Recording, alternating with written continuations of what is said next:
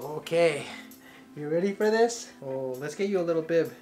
Hey, hope all of you are doing good in your part of the world. Just wanted to kind of give you guys a quick update on what's going on. First of all, I wanted to say thank you to all of you for supporting the channel and making it what it is today, and just showing up every weekend to see what's going on here in Japan.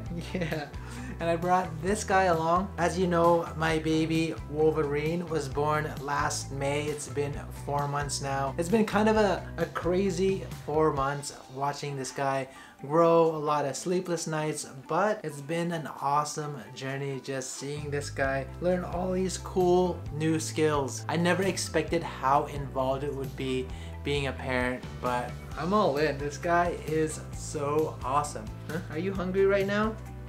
Yeah? Alright, so let's go to Mama and get you some food, okay? Alright, Superman. Say bye to everyone. Alright, so let me continue on. You know, when I was growing up, I remember my parents working their ass off. To give you a little bit of background, I was only 3 years old when we immigrated to the States from the Philippines, and my parents pretty much started off with nothing. My dad started off in the States working as a janitor at schools and my mom as a waitress. And I can only imagine how difficult it was for them raising 3 children in a new country with barely any money. So I will be forever grateful for all of their sacrifices. But because they had to work so hard, I didn't get a lot of time to spend with them growing up. And now since my turn this time around, I want to do things a little bit differently, and I want to spend as much time as possible with Wolfie and just watch him grow up. The last thing I want to do is be one of those dads that's never around. And I know that in Japan, it's super common for the dad to go to work every day and for the mom to stay home.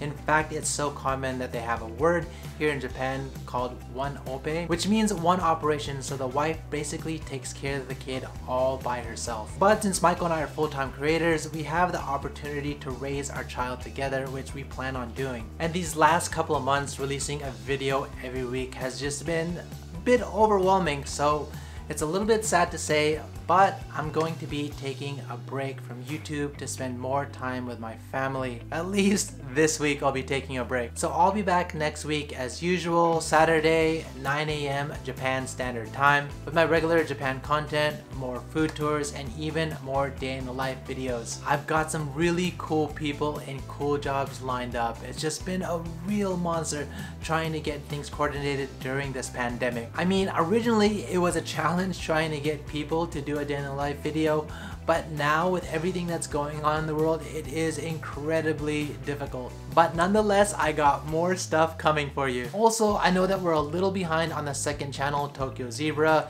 I think Wolfie is only about 1 week old, but we are catching up. In fact, we just released a video yesterday, so definitely check the link out in the description. It's a place where we can share our family's journey as well as things that are going on behind the scenes that you don't get to see on this channel. So yeah, check out Tokyo Zebra. We released a video just yesterday. And before I leave, I'll give you a little preview of what we got up to this week and kind of the content you'll find on the Tokyo Zebra channel. It's my first time driving here in Japan with Wolfie in the back seat.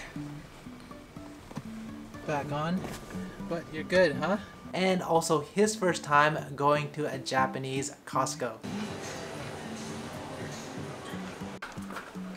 Oh, Christmas tree! Oh, nice! Again, thank you all for being a part of this. If you want to see what I'm doing on the daily, check out my Instagram account. And if you want to see more day in the life vids or what's going to happen next week, hit that subscribe button and the bell button, and I'll catch you guys in the next one.